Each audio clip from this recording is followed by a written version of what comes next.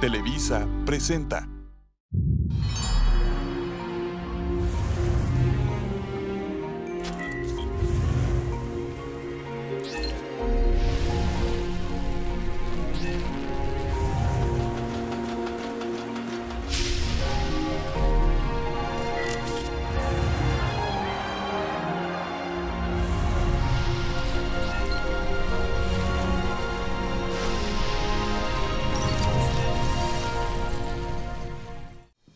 La libertad de decidir lo que queremos fabricar, los productos que queremos consumir y la manera en que trabajamos es uno de los fundamentos del desarrollo en las economías modernas. El otro es la existencia de un Estado eficiente, capaz de promover la competencia, vigilar las prácticas del mercado, hacer guardar el Estado de Derecho y proteger a los trabajadores. En México, la libertad de empresa y la libertad de trabajo fueron una exigencia de los caudillos de la independencia. Durante el gobierno de Porfirio Díaz, la libertad de emprender alcanzó su plenitud, mientras que la libertad laboral resultaba inalcanzable para millones de peones obligados a servir en las haciendas por deudas. La Revolución Mexicana fue, en gran medida, una acometida popular contra el desigual liberalismo económico porfiriano, y los gobiernos surgidos de ella se empeñaron en subrayar ese origen con una profunda intervención del Estado en la economía. Hoy vivimos quizá la mayor libertad económica de nuestra historia, fruto de importantes reformas iniciadas a finales del siglo XX. Sin embargo, el debate se mantiene. Para algunos esa libertad es todavía insuficiente, mientras que para otros resulta excesiva.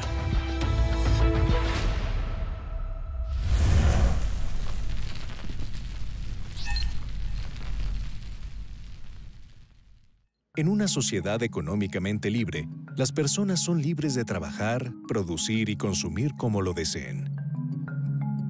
La tarea del Estado es principalmente regulatoria y redistributiva a través de los impuestos, aunque normalmente establece algunas restricciones en servicios esenciales como el agua y el transporte, o en sectores estratégicos como ha sido históricamente en México la extracción de petróleo. Mientras que la libertad de trabajo se considera universalmente como un derecho fundamental, la libertad de empresa no se acepta de forma tan unánime. Algunos sistemas la restringen de manera casi absoluta, como los de Cuba y Corea del Norte, mientras que países como Singapur, Nueva Zelanda y Australia ofrecen una libertad de empresa amplísima. A partir de la década de 1980, México entró en un proceso de liberación económica que en muchos aspectos ha sido exitosa, pero en otros fallida. En los últimos años, dichas fallas han llevado a un replanteamiento de esa libertad con una propuesta que busca restablecer la intervención del Estado en algunos sectores. En el fondo, este debate entre la libertad y el control de la economía es una cuestión que se inició hace más de 200 años. Ni la completa libertad de trabajo ni la total libertad de empresa existieron en la Nueva España.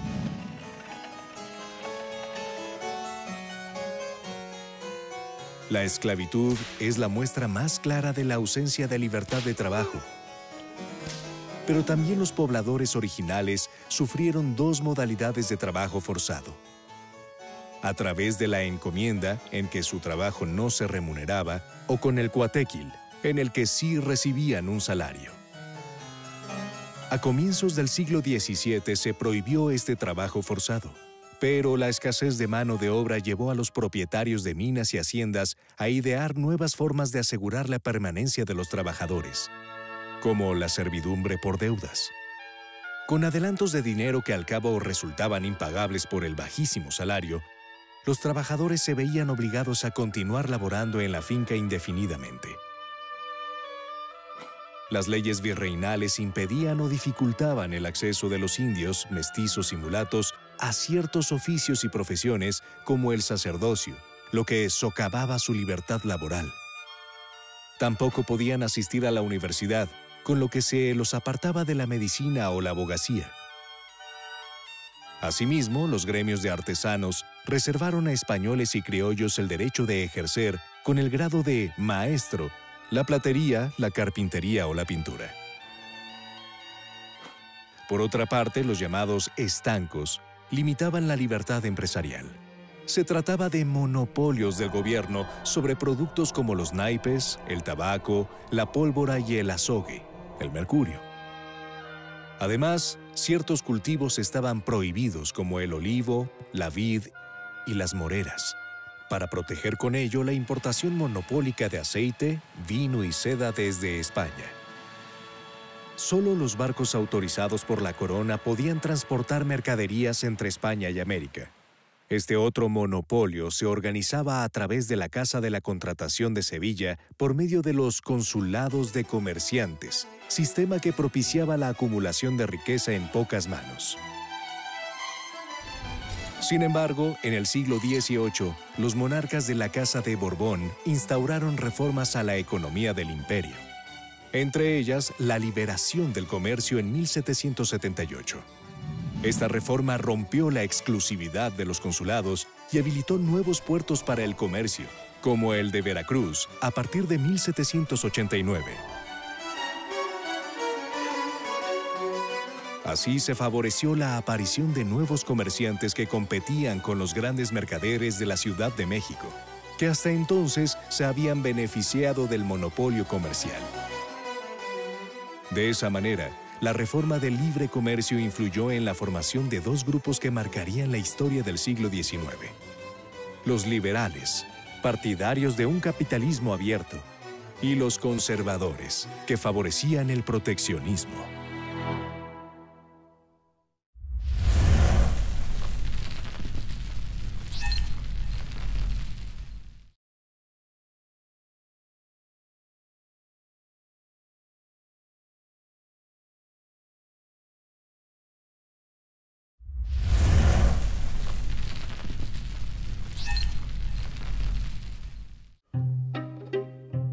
La desigualdad impuesta entre europeos y americanos, así como las limitaciones, también impuestas a la producción agrícola y al comercio, contribuyeron a que estallara el movimiento insurgente de 1810.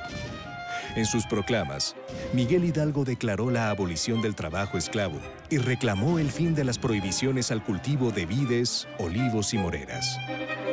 José María Morelos, por su parte, demandó abrir los puertos al comercio con las naciones amigas, eliminar las alcabalas que se recaudaban en las aduanas internas del país y anular los estancos. Alcanzada la independencia, sin embargo, no todas estas demandas tuvieron respuesta.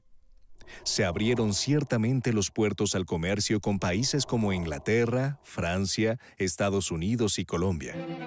Se anularon algunos estancos, pero otros, como el del tabaco, se mantendrían para favorecer las maltrechas finanzas públicas.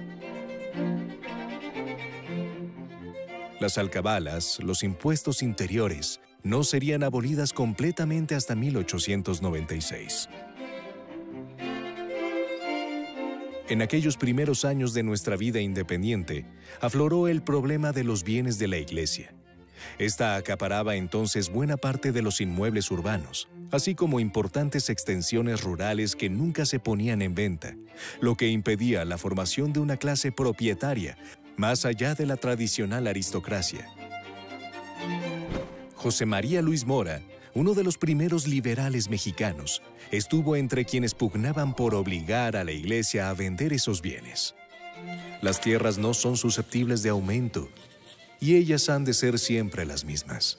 Si una comunidad poderosa y respetada como lo es la Iglesia es habilitada para adquirirlas, llegará el tiempo en que se haga dueña de todas y dé un golpe mortal a la población y riqueza pública.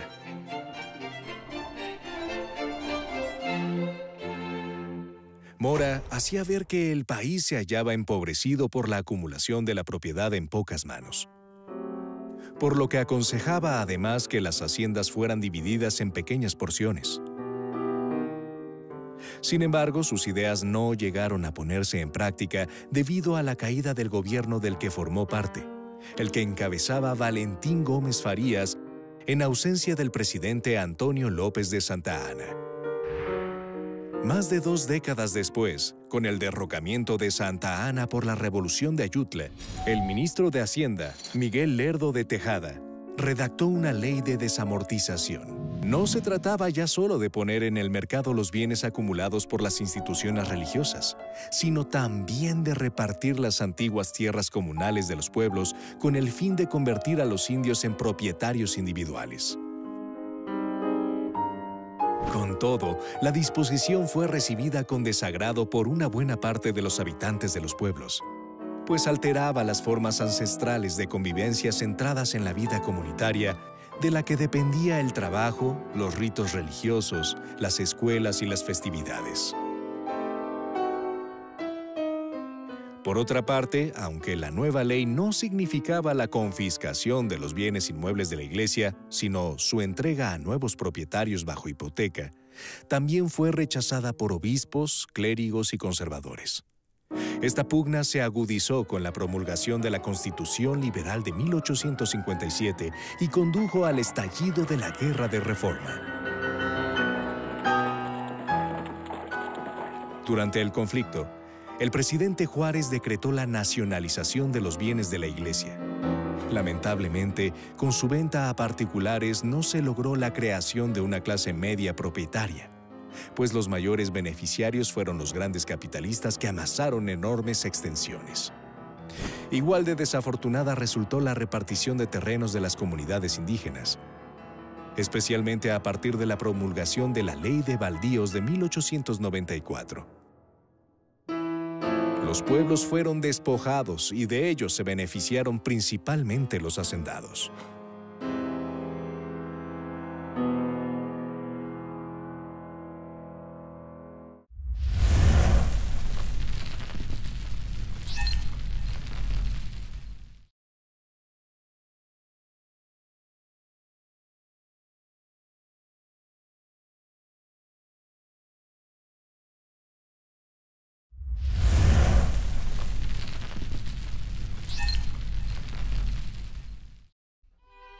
Tras la restauración de la República en 1867, el proyecto del presidente Benito Juárez se orientó principalmente a consolidar la unidad política del país. En lo económico, su modelo de desarrollo preveía que la paz, el bienestar y el progreso se lograrían con el respeto a la ley, la inversión extranjera y a la participación de México en el comercio mundial. Para ello resultaba necesaria la creación de infraestructura, especialmente vías de comunicación. Todo esto no sería posible hasta la pacificación del país después de 1876, con la llegada de Porfirio Díaz al poder. Con el pago de la deuda reclamada por Estados Unidos sobre préstamos concedidos a los presidentes Juárez y Sebastián Lerdo de Tejada, y el reconocimiento de la deuda inglesa, México volvió a ser entonces sujeto de créditos internacionales. El gobierno de la República fomentó la inversión en el sistema ferroviario a través de concesiones fuertemente subsidiadas, pues de ello dependía la integración física y social del país, que haría factible la integración económica. Luego que el comercio pudo contar con seguridad en los caminos y locomoción fácil, comenzó a sentirse la actividad del capital, su correspondiente y muy merecido lucro y la valiente y creciente afluencia de capital extranjero.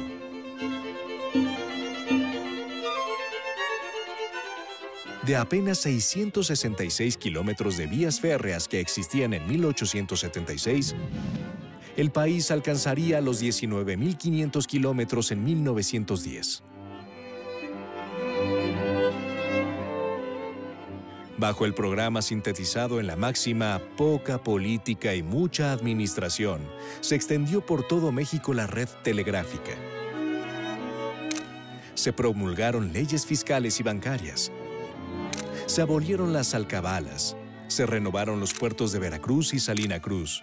Se edificaron hospitales, escuelas, edificios públicos y cárceles.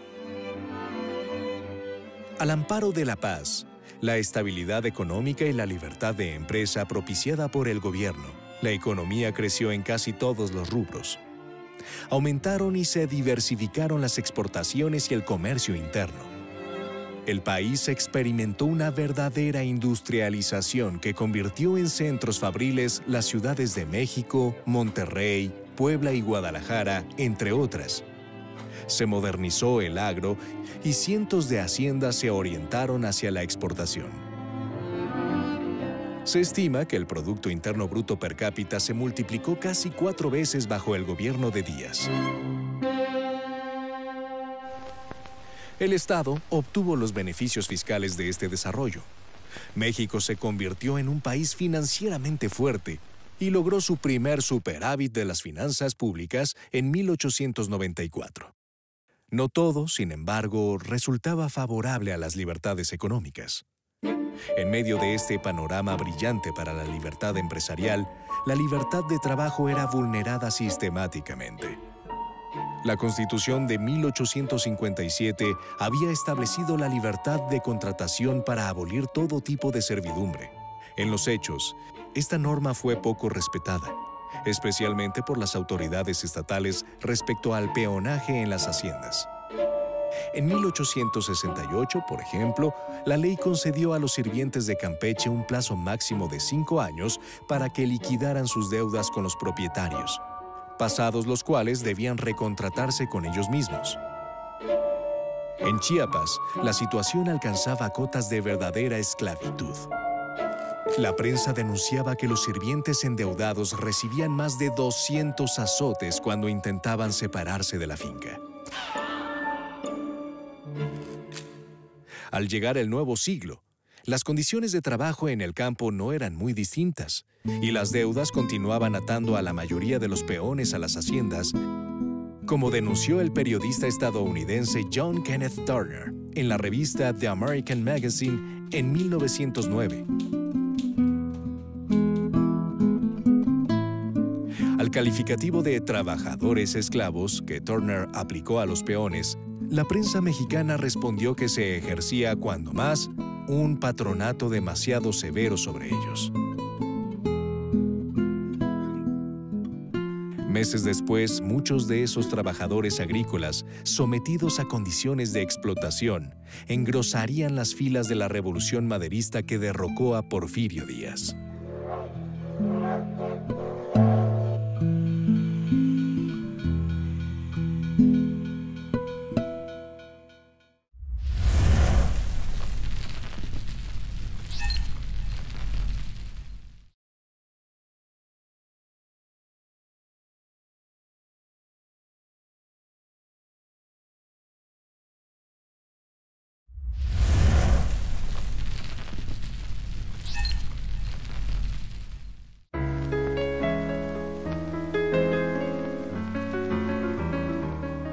El proyecto económico porfirista, favorable a la libertad de empresa y con enormes carencias respecto a la libertad de trabajo, sufrió la embestida de una revolución en que tuvieron un papel muy importante los campesinos, despojados de sus tierras comunales y sometidos al peonaje, así como los trabajadores atados por deudas a las haciendas.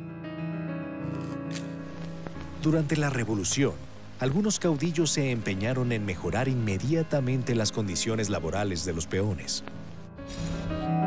Fue el caso de Salvador Alvarado, quien al frente del gobierno de Yucatán, en 1915, suprimió las penas de azotes. Estableció como única obligación de los trabajadores que desearan apartarse del trabajo en las fincas el dar aviso de ello, y dispuso que no se retribuyera a los sirvientes en especie sino con dinero.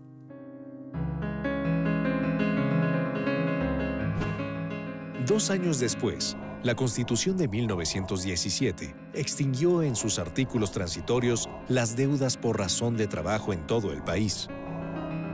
Además, al disponer el fraccionamiento de los latifundios para establecer la propiedad ejidal y la pequeña propiedad, haría posible la desaparición del trabajo forzado por endeudamiento, lacra que había caracterizado a las haciendas por 4 siglos.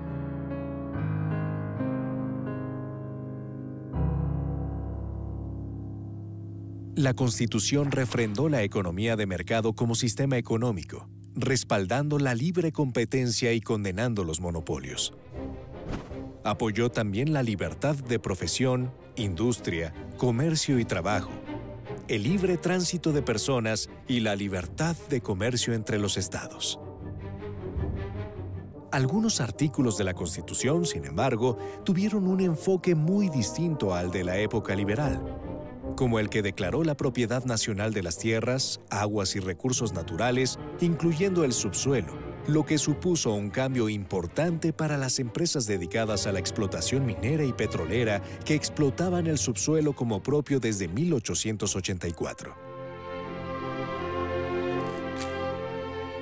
A diferencia de lo que sucedía en el Porfiriato, las nuevas leyes procuraron proteger a los trabajadores, instituyendo el derecho de asociación laboral y de huelga. El Estado mismo alentó la organización obrera. La verdadera reconstrucción económica del país tras los años revolucionarios comenzó en 1924 bajo el gobierno de Plutarco Elías Calles. El principal objetivo de su nueva política económica se orientaba a liberar el país del dominio económico extranjero. Esto requería de un saneamiento del que se ocupó el secretario de Hacienda, Alberto J. Pani. Su acción incluyó el fomento de la libre competencia, fuertes ahorros en todos los niveles de la administración, la diversificación de las fuentes de ingreso federal con la creación del impuesto sobre la renta y la privatización de ramos que significaban fuertes gastos para el gobierno como los ferrocarriles. El fruto de estas acciones fue un superávit de 21 millones de pesos en 1925, aún después de la creación del Banco de México, en el que se invirtieron 50 millones de pesos. El gobierno frenó el reparto de haciendas, pues Calles imaginaba el desarrollo agrario no sobre la base del ejido comunitario, sino de pequeños y medianos propietarios favorecidos por las grandes obras de irrigación que su gobierno realizaba. Al mismo tiempo, la Ley Orgánica de la Industria Petrolera de diciembre de 1925 apuntaló el objetivo de recuperar la soberanía sobre el petróleo. La nueva política económica callista procuró reconciliar el capital y el trabajo bajo la tutela de un Estado fuerte. Así, se logró que las principales centrales sindicales, como la CROM, a pesar de sus plataformas socialistas y anarquistas, cooperaran con las organizaciones empresariales para construir una nueva industria mexicana. Esta colaboración del sindicalismo con los objetivos del Estado, sin embargo, derivaría hacia un sometimiento en perjuicio de los trabajadores.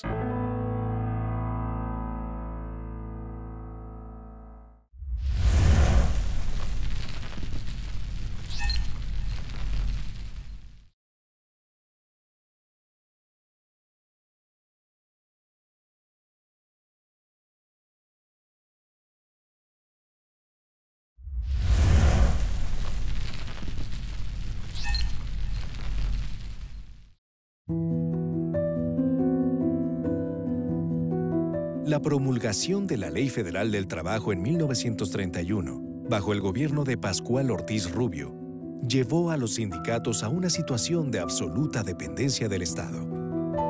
Esta ley permitía formalizar convenios colectivos que podrían celebrarse sin conocimiento de los trabajadores, así como un derecho de huelga dependiente de las juntas de conciliación de arbitraje que podían declarar su inexistencia.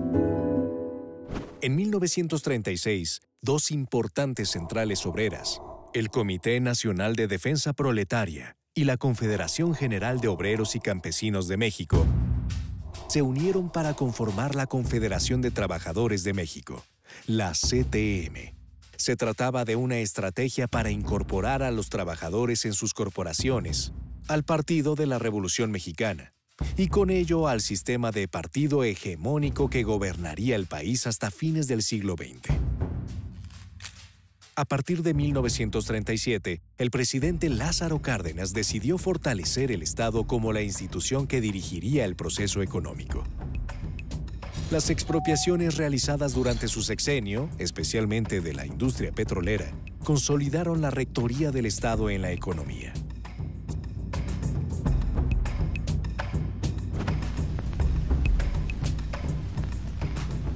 Estas acciones, sin embargo, propiciaron entre los inversionistas una gran incertidumbre que los siguientes gobiernos procuraron despejar. El presidente Ávila Camacho concilió la tensión entre el discurso revolucionario y el desarrollo capitalista con una economía mixta, en la que el sector público controlaba sectores clave mientras favorecía el expansionismo de la industria privada. Este modelo propició la estabilidad y el crecimiento sostenido por 2 décadas. Sin embargo, el control autoritario sobre la economía anulaba la verdadera libertad de empresa, en el llamado capitalismo de cuates. Las concesiones se otorgaban de manera opaca. Se protegían industrias de personajes vinculados al régimen, evitándoles toda competencia. La corrupción campeaba y el gobierno castigaba las rebeldías de los empresarios, creándoles problemas sindicales con la ayuda de la CTM, iniciándoles auditorías fiscales o invadiendo sus tierras. El modelo hizo crisis hacia fines de los años 60. Importantes sectores de la clase media cuestionaban entonces la capacidad del sistema para continuar brindando prosperidad económica y demandaban mayores espacios de participación política. La administración de Luis Echeverría respondió a estas demandas incorporando sectores de izquierda a su gobierno y financiando un mayor gasto a través del crecimiento de la deuda. Este gasto se orientó a ampliar el papel del Estado en la economía, al tiempo que se mantenían las políticas proteccionistas, evitando la entrada de productos importados, pero perjudicando a las empresas mexicanas con vocación exportadora. El secretario de Hacienda, Hugo B. Margain, advirtió al presidente que la deuda tenía un límite y que México había llegado al suyo. Echeverría pidió su renuncia y le respondió que de ahí en adelante la economía se manejaría desde Los Pinos, es decir, directamente por el presidente. Al concluir su administración, México cayó en una grave crisis económica con alta inflación, nulo crecimiento, una deuda exterior excesiva, la moneda devaluada y una pérdida de confianza que se reflejaba en la baja inversión privada. El presidente José López Portillo continuó con la política económica de Echeverría, llevando al extremo el endeudamiento y los gastos, respaldado por el auge petrolero que comenzaba a vivir el país. Actuando como si gobernara ya un Estado rico y poderoso, López Portillo intentó minimizar el papel de los grandes industriales y financieros para consensuar las estrategias del desarrollo del país, lo que significaba el rompimiento de acuerdos políticos que se habían mantenido por décadas. Lo que siguió fue peor, porque los presidentes siempre tienen quien les diga lo que quieren escuchar. ¿Cómo está el mercado internacional del petróleo, señor secretario? Como usted diga, señor presidente. El secretario de Patrimonio, José Andrés de Oteiza, con machismo admirable, anunció que México iba a subir los precios del petróleo y hasta a seleccionar sus clientes. Fue una apuesta ridícula.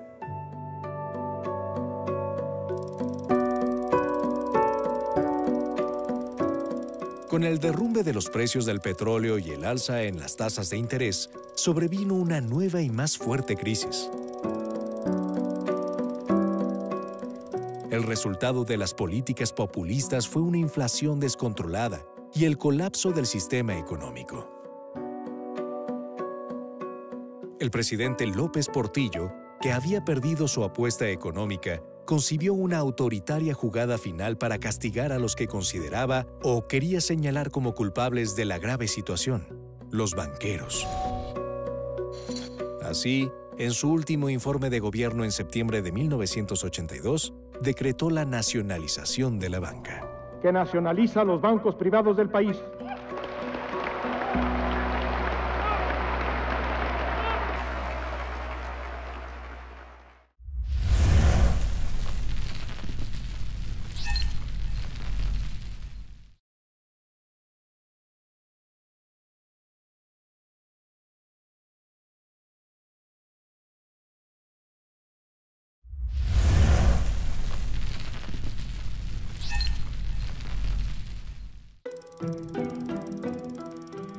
El presidente Miguel de la Madrid inició su gobierno en diciembre de 1982 en medio de una grave crisis económica que enfrentó con un cambio profundo en el modelo de desarrollo del país.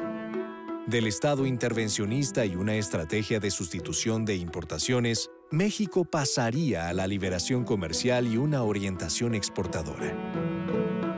Este nuevo proyecto incorporaba a los empresarios como actores principales del desarrollo. Para el régimen, el costo político de estos cambios fue alto. La liberación comercial, la privatización de empresas públicas y la austeridad fiscal para reducir el déficit fueron repudiadas y calificadas como entreguistas por un importante grupo político conocido como Corriente Democrática, que terminaría por separarse del PRI. Este grupo, aliado con la izquierda histórica para conformar nuevas formaciones políticas, propuso desde entonces el retorno al estatismo anterior a la crisis de 1982. En todos los casos estaremos rechazando la imposición y el tapadismo. El sucesor, el presidente Carlos Salinas de Gortari, convirtió la liberación económica en la prioridad del Estado. Su objetivo era liberar tres sectores básicos: el financiero, el mercado de bienes y servicios y el mercado de trabajo. Acerca del primero, se autorizó que el sector privado participara en el sistema bancario estatificado con no más del 34% del total del capital de los bancos. Se eliminaron los topes a las tasas de interés y desapareció el llamado encaje legal. En 1990 se anunció finalmente la decisión de reprivatizar los bancos. Respecto a la desregularización del mercado de trabajo, Salinas suspendió la política de salarios de emergencia impulsada desde los tiempos de Luis Echeverría y estableció una política de contención basada en topes salariales para frenar la inflación. La liberación del mercado de bienes y servicios tuvo como objetivo el promover la eficiencia económica, eliminando los controles sobre los precios que habían llevado al acaparamiento y escasez de ciertos productos. Además, se continuó el proceso de privatización de empresas públicas iniciado por De la Madrid, con el objetivo de aligerar la carga que significaban para el país las 1.155 empresas de participación estatal que existían en 1982, casi todas deficitarias. Bueno, nosotros privatizamos los bancos, la compañía telefónica, las líneas aéreas, la siderurgia, las minas. Estamos ahora procediendo a privatizar los puertos, los aeropuertos. No hay modelos. En México lo que nos ha funcionado es un sistema de privatización a través de subasta pública. Pueden participar en la puja por la empresa que se va a privatizar aquellos que quieren hacerlo. Asimismo, el gobierno emprendió una importante serie de reformas legales de modo que la inversión privada pudiera operar con mayor libertad en ramos como la transportación, la petroquímica, la pesca, la minería y las telecomunicaciones. Estas reformas alcanzaron también a la inversión extranjera, para la que se abrieron sectores que hasta entonces estaban restringidos a los mexicanos o al Estado. Una reforma constitucional en 1992 amplió los derechos sobre la propiedad de la tierra agrícola y autorizó a los ejidatarios a vender o alquilar su posesión ejidal.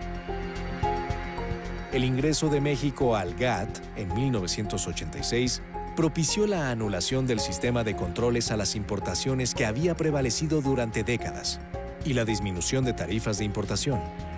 8 años más tarde, la entrada en vigor del Tratado de Libre Comercio, el TLC, entre México, Estados Unidos y Canadá, significó la eliminación de aranceles entre estos países, lo que definiría la vocación exportadora de la economía mexicana.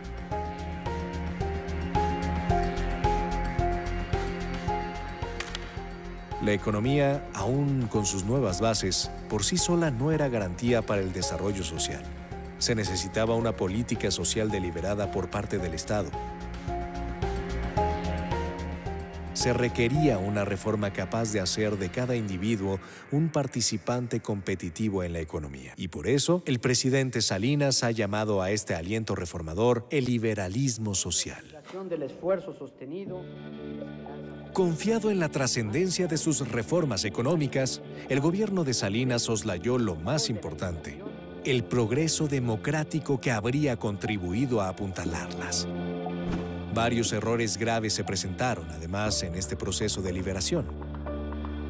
La inversión privada nacional estaba apoyada en créditos y no en ahorro. Los capitales extranjeros que entraron al país no fueron capitales productivos, sino especulativos. La privatización de muchas empresas no fue transparente y dominó el favoritismo. En muchos casos, la venta de los bancos se hizo a individuos de dudosa solvencia moral. Si bien la grave crisis de diciembre de 1994, con la que concluyó el sexenio de Salinas, estalló en primer lugar por razones sociales como el levantamiento zapatista y causas políticas como el asesinato del candidato a la presidencia Luis Donaldo Colosio, estos errores contribuyeron de manera absoluta a su profundización.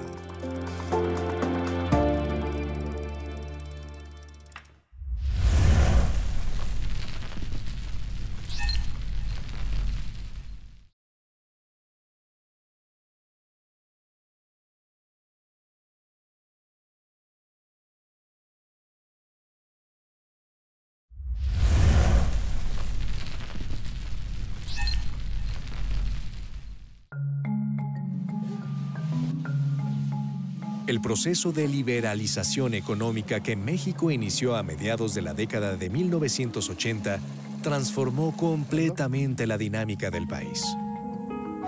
De un sistema proteccionista con la industria nacional, renuente a abrir la competencia, petrolizado en sus exportaciones y cerrado a la inversión extranjera, el país llegó al nuevo siglo como una de las economías más abiertas y estables de Latinoamérica. Líder en exportaciones en la región, diversificado en sus fuentes de divisas, con un Estado menos interventor y una pujante industria manufacturera. Con todo, el crecimiento económico en estas décadas no ha respondido a las expectativas generadas, especialmente por la participación de México en el TLC, que se consideró la mayor oportunidad de despegue económico para el país. Las razones son variadas. Desde la falta de encadenamiento de la producción industrial, la preponderancia de la industria maquiladora y las grandes diferencias económicas regionales, hasta la corrupción, el aumento y la violencia del crimen organizado y la debilidad del Estado de Derecho. Los niveles de pobreza solo se redujeron marginalmente y la desigualdad ha crecido. La liberación del mercado de trabajo, además, ha conducido en muchos casos a la precarización del empleo. El crecimiento insuficiente de apenas 2.3% anual en promedio entre 1994 y 2018 reforzó en amplios sectores la idea de que la apertura económica ha resultado fallida. En los últimos comicios federales, la ciudadanía se expresó según esta creencia con la elección de un proyecto nacionalista desarrollista que recupera la idea de una economía fuertemente regida por el Estado. Ello significa, en términos llanos, el repliegue hacia tiempos de menor libertad económica. Este nuevo proyecto se centra en la creación de condiciones para un capitalismo competitivo, cuyo eje dinámico sean las empresas del Estado, con colaboración del capital privado nacional. Incluso acepta algunos avances del periodo que llama neoliberal, como la integración comercial de México con los Estados Unidos y Canadá, por lo que apoyó la actualización del convenio entre estos países con el nuevo TMEC. Tratado que provee incluso algunas medidas que refuerzan la libertad de trabajo, como la exigencia de cumplir las leyes laborales y de garantías de democracia sindical en México. Sin embargo, este nuevo modelo de desarrollo parece guiarse más por decisiones ideológicas que técnicas, lo que ha llevado a ciertas reticencias desde la iniciativa privada. Por ejemplo, en la reforma a la Ley de Energía aprobada en febrero de 2021 por la Cámara de Diputados con la intención de regresar a un modelo nacionalista, pero con la cual, a decir de la iniciativa privada, se lesionan los derechos de las empresas que han invertido desde hace años en producción de electricidad. Está comprobado que los ciudadanos de países económicamente libres disfrutan de mayores niveles de ingresos que aquellos que viven en economías reprimidas. La relación entre las mejoras en la libertad y el crecimiento económico es sólida. La mayor libertad económica ha contribuido a duplicar el Producto Interno Bruto, el PIB mundial, entre 1995 y 2019. La mayor libertad económica también está correlacionada con una mejor democracia y un más robusto Estado de Derecho.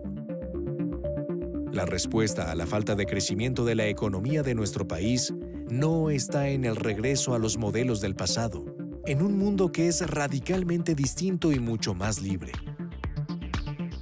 Para un desarrollo más armónico de su economía de mercado, México debe adaptarse a escenarios de mayor competencia nacional e internacional, no cerrarse a ella. La libertad de emprender y trabajar nunca es excesiva, pero resulta absolutamente necesario fortalecer y dotar de autonomía a las instituciones que regulan los mercados, perfeccionar los mecanismos de adjudicación de contratos desde el gobierno y reforzar el imperio de la ley. Una economía libre necesita empresas en libertad, pero también de un Estado firme en su labor reguladora.